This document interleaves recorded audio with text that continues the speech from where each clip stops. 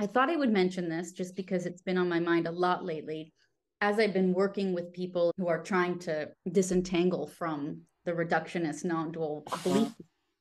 The thing that people keep coming back up with is guilt, that there's this immense feeling of guilt in leaving behind the way or leaving behind Yeah. in turning their back on the one real way that it is, and Yes. feeling almost like this punishing figure. Sometimes they'll say, I'm dreaming of these non-dual gurus, like punishing me to a life of suffering or ignorance. If I'm, who am I to question these things? I've been really fascinated by this guilt factor because I don't think I ever experienced guilt in the sense of I'm doing something bad. It was more doubt and fear. I have known it. You have had that? Yeah, not with non-duality, but when I left my guru, who I Mm-hmm. did the thing with eventually, all these years later, I left him twice actually. And first time I went back a few years later. And yeah, no, I really had it both times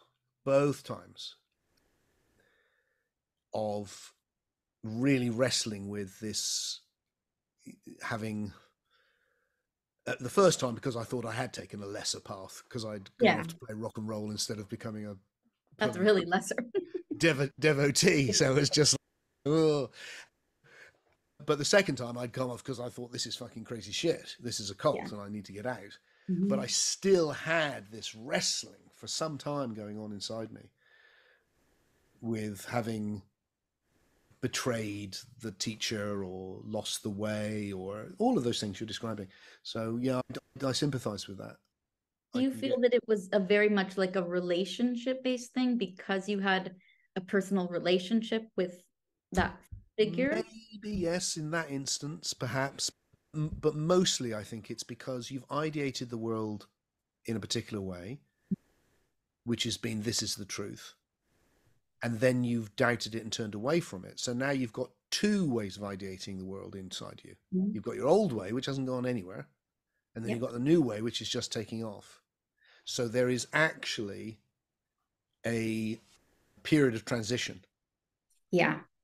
Yes. and you will move back like anything. You know what it's like. You just set up. I'm not drinking coffee from now on. It buzzes me out.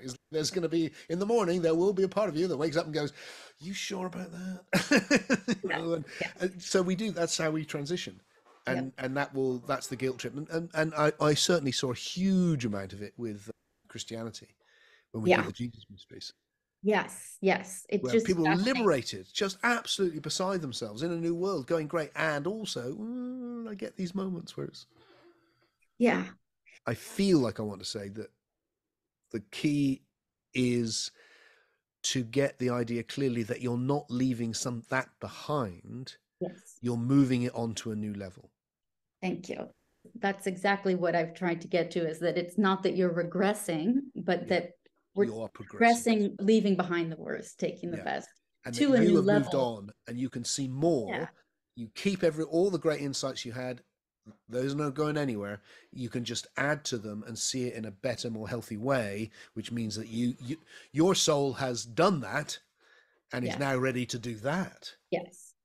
And So is there a way to put that into the evolutionary light to say that these ideas originated at a time when people didn't see everything that we can see now or that we know?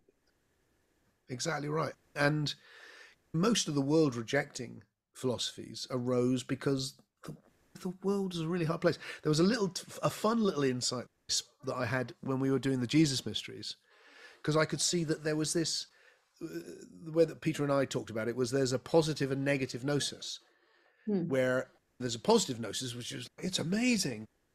And there was a negative gnosis, which was, you don't have to be in this hell, you can get away and it's great. Hmm. And what was interesting is that the positive notice was nearly always amongst affluent pagan philosophers, and the negative notice was around poor Really? Jewish people who were being oppressed by the Roman state because Huh. their experience was shit.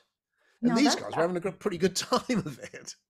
And so there's that, what your relationship is with the world, which goes with your thing of if you're someone who's been lucky enough, like I've been, to have generally a pretty happy relationship with the world and with life, you're less yeah. likely to fall into that. But if you're someone who's really having a hard time for all sorts of reasons, Yeah. then you're more likely to think, yeah, no, this is hell. I want to get out. Right. It's a great analogy. Like the external affluence or well-being. Yeah. Sometimes I think a lot of people in the non-dual world have, it looks like everything is great on the outside, but it's more that internal experience. Yeah.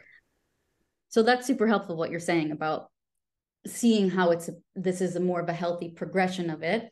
But then what I get really focused on is like how it seems like a huge key for me and for a lot of people is unpacking authoritarian truth itself and ultimate truth. And then all of what I've learned from you with the how do you come to know what's true? Just because you experience it as true doesn't mean that it's true. So that's part of this, what I've been saying. I want to do this thing called the Unbecoming No One, or the Emergent Self, a guide to unbecoming no one. I'm just going to cut it there. That part of that guide is, in order to even take on a new perspective or even try a new perspective, we have to dismantle the grip that there's just one true way.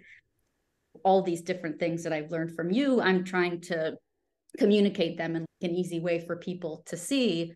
So yeah, I guess was maybe curious a little bit like how you see that tying into the guilt, like that if you can realize that you're not turning away from the one way it is, that could just unleash it. Because why should we feel bad if we're seeing something differently from one I mean, perspective? part of that is just to get the evolutionary picture, because Yeah. if your fundamental picture is you've fallen into an illusion and you've rejected the way out, then you're going to feel bad about it. But if your fundamental picture is everything is evolving, including me, and I've just evolved, and that thing which really got me yesterday, it's not working now. And if you get that truth is trustworthiness, you've gone, is it as trustworthy as I thought? I think this thing has got something trustworthy in it somewhere, but that doesn't feel like it's trustworthy. So how can I get this thing and find out how can I get this in a different way? And then move on. And it seems really hard to choose to be, I don't mean this as, oh, the chosen few, but that there's so many more people through history and presently who are part of that old paradigm that it feels like breaking away from it to feel influenced by a few people here like yourself and other people that are Jason Schulman, different people saying something different, that you don't have as much faith in numbers.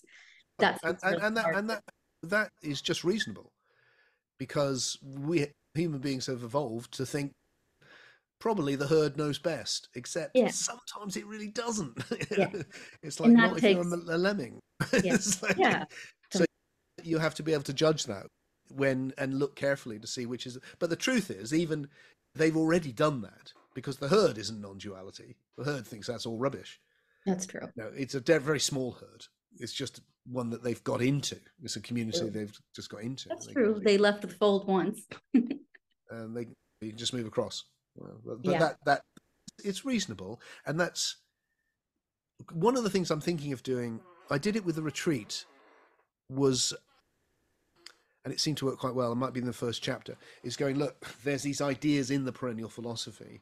And it's very attractive, the idea of the perennial philosophy, because it feels like, look, everyone has said this through history, so that's probably true.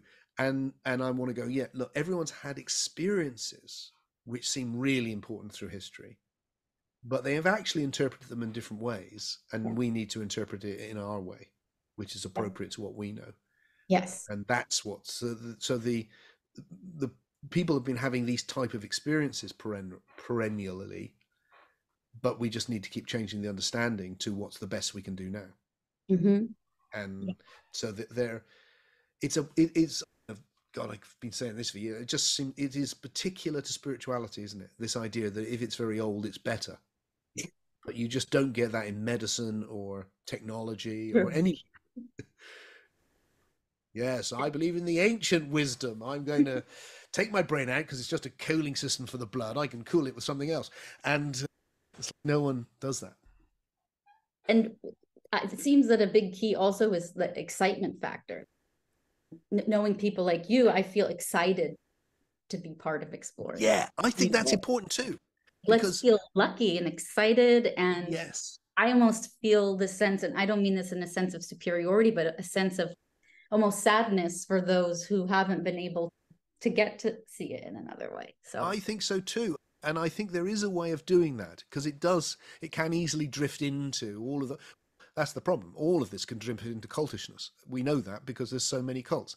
yeah, But also it's to do with the individuals. And what I love is that the individuals who I've most surrounded myself with are not like that at all. I'm not like that. And no one treats me like that. And it just feels like it'll be fine.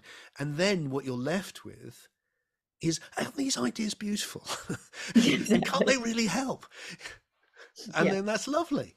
yeah, It's, isn't that great? Which is why I'm sure, I'm very confident you know this, but I'll say it anyway, which is, why I couldn't, when you come along and you go, oh, I love this, I'm going to take it and do this with it. And what do you think? And can you help me? It's, yeah, you bet. Of course. Isn't that yeah, fantastic?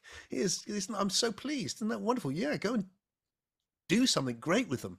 Brilliant. exactly. And I hope Yeah, it's a huge success. And so it's like that openness can breed something positive, which doesn't fall into all those old paradigms.